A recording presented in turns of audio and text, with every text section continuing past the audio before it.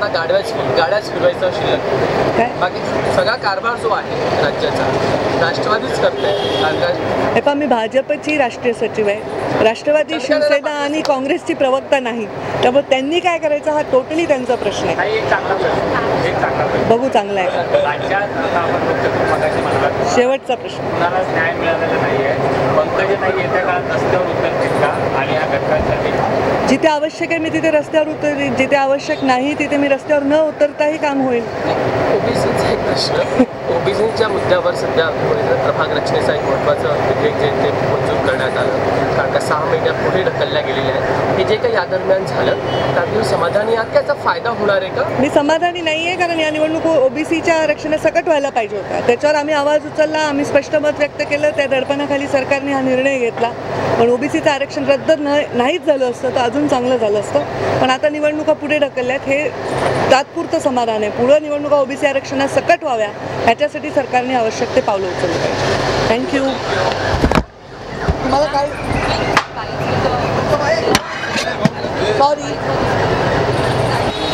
बऱ्याच उद्घाटनांना मी जाते, पण हा माझा आवडीचा विषय आहे. लहान मुलांसाठी एक इनोव्हेटिव्ह एज्युकेशन असावं त्याच्यासाठी प्रयत्न डी.वाय. पाटील ग्रुप करत असतात. आणि पूजा डी.वाय. पाटीलच्या कॉन्सेप्टनी हे Mars1 हे सुरू झालेलं आहे.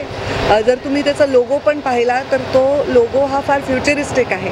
आपण नेहमी म्हणतो की पृथ्वी ज्या दिवशी एक्सपर्ट होईल, पूर्णपणे पृथ्वीवर जागा राहणार नाही, तर अजूनही सायंटिस्ट विचार करतात की मार्सवर जाऊन राहण्याचा प्रयत्न करतोय आपण. तिथे शोध चालू आहे, तिथे रिसर्च चालू आहे.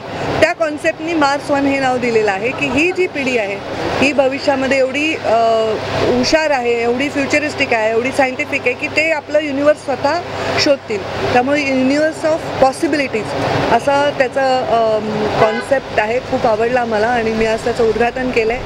जास्तीत जास्त लोकांनी ह्या नव्या कॉन्सेप्ट्सचा फायदा घेऊन आपल्या मुलांना हसत खेळत शिक्षण, इनोव्हेटिव्ह एज्युकेशन देण्यासाठी नक्कीच इथे यायला पाहिजे असं मला वाटतं. त्यांना एक प्रश्न विचारला, will you answer some?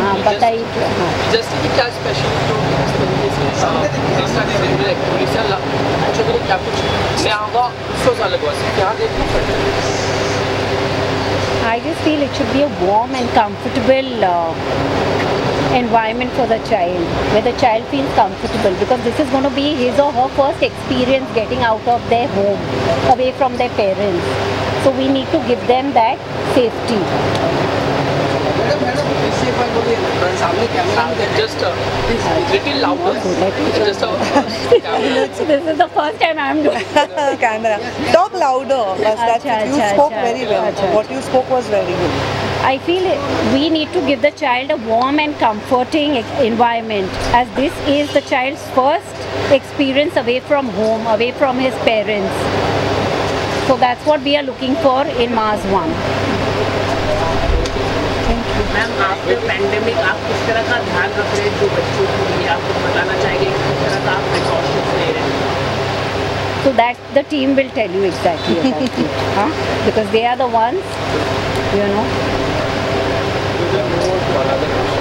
With her you can start, and if you want to know anything, my principal will tell you about it. Yeah.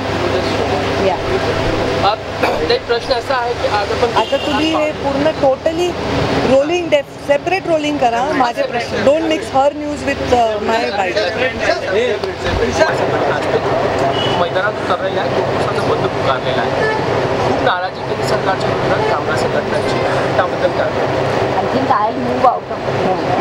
No, because you're continuing the thought. Okay, let her. Can I please?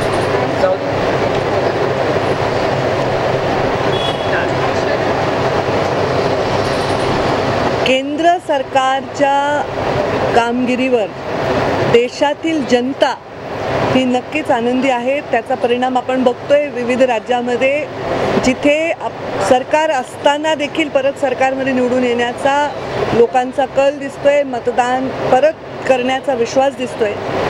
जेव्हा एखादं राजकारण चालू असतं, जेव्हा सरकार असतं, तर सरकारकडे मागण्या करण्याचा संघटनांना अधिकार असतो आणि त्या मागण्या करण्यासाठी त्यांनी जर काही एखादी गोष्ट केली तर त्याच्यावर सरकारचं उत्तरदायित्व आहे की त्याच्या मागण्या पूर्ण करणे किंवा त्याच्याबद्दल त्यांना समजावून सांगणं. आणि नुसतं केंद्र सरकार विरुद्ध नाही, राज्य सरकार, आता आपण जर बघतो STचा जो विषय आहे तो राज्य सरकार विरुद्ध तग धरून आहे. अनेक विषय जे राज्यातले आहेत, तर मग सरकार म्हटलं की लोकांच्या मागण्या आल्याच, सरकारचं पालकत्व आलंच आणि लोक त्याला त्यांचा तो अधिकार आहे.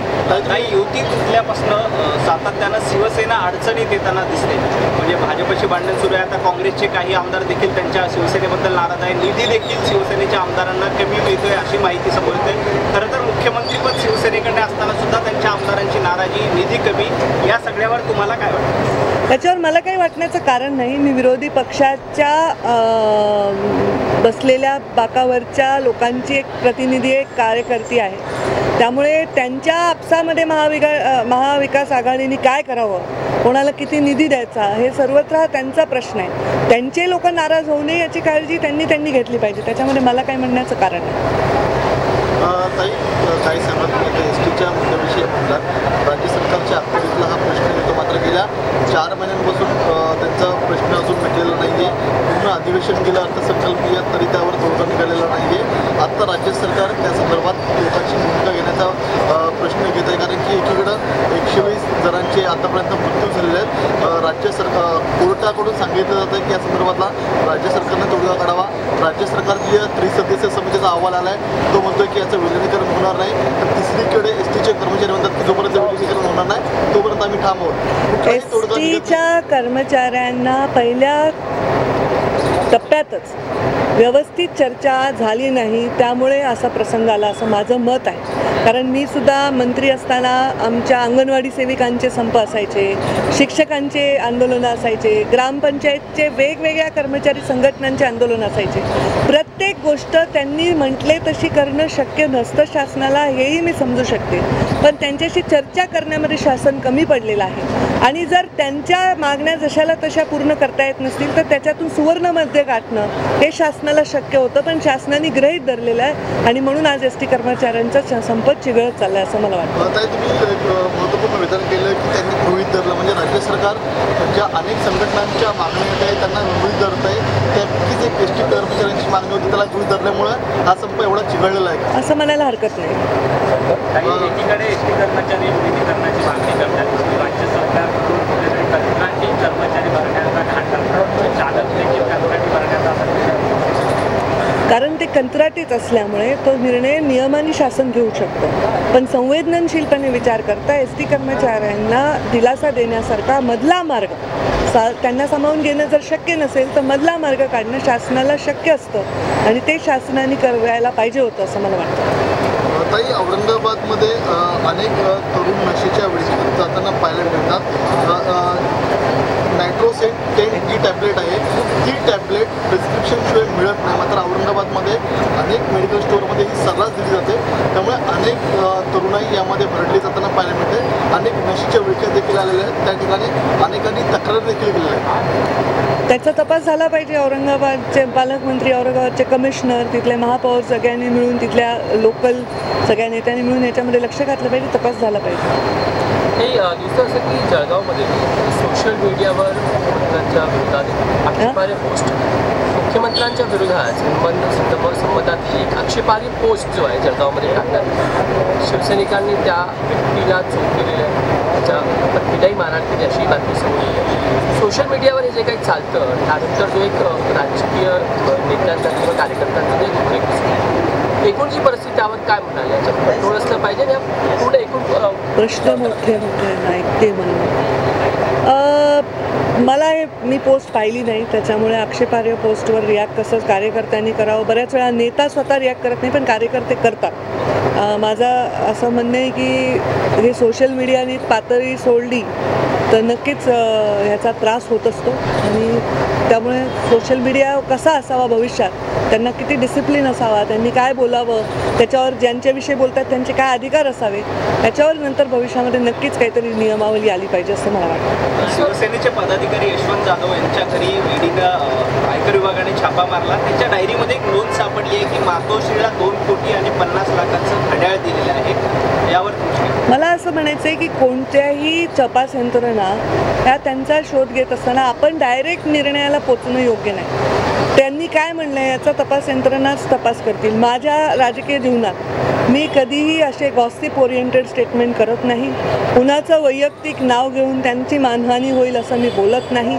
मुद्दे माझ्याकडे असतील तर मी बोलू शकते. ह्या मुद्दे माझ्याकडे कुठलेही नाहीत. त्याच्यामध्ये जे लोक आरोप करत आहेत त्यांच्याकडे सबळ पुरावे आहेत. त्यांनी ते त्या यंत्रणांना द्यावे आणि यंत्रणांनी तपासणी करावी असं माझं मत आहे. त्याच्यामध्ये मी कुठल्याही बाबतीत भाष्य करणं योग्य नाही. भाजप राजकारणासाठी केंद्रीय यंत्रणांचा गैरवापर करतो असं सातत्यानं भाजपवर आरोप होतो. त्या आरोपाला काय उत्तर? तर राज्य सरकार राज्यातल्या यंत्रणांचा करतोय असं उत्तर येतं. दुसरा प्रश्न असा काही 2024मध्ये भाजपचंच फुल फ्लेज सरकार येईल देवेंद्र फडणवीसांनी बोलून दाखवलं.